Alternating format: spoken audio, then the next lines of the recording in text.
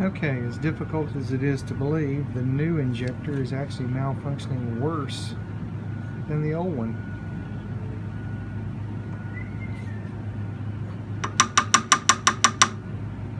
Tapping on the new one doesn't reset the switch.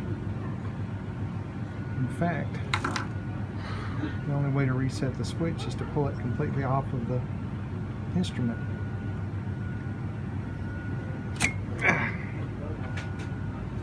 And furthermore, it appears that the position sensor is actually being actuated by the magnets in the mount.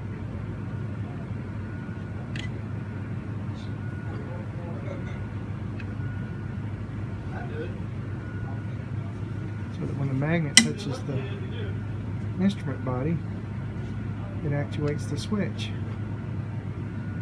And it is in a low position and should be an open circuit right now. But when the magnet on the mounting bracket touches the body of the solvent manager, it switches it to the to make a connection. So I'm starting to think that the root of the whole problem is this magnetic mounting bracket. So I'm going to put the old injector back on and just live with it until we can come up with a resolution to this, because this is kind of insufferable.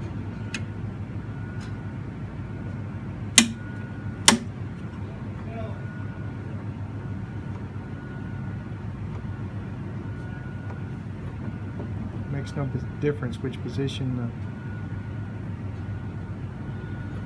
the injector's in. It's a closed circuit on the position sensor all the time now.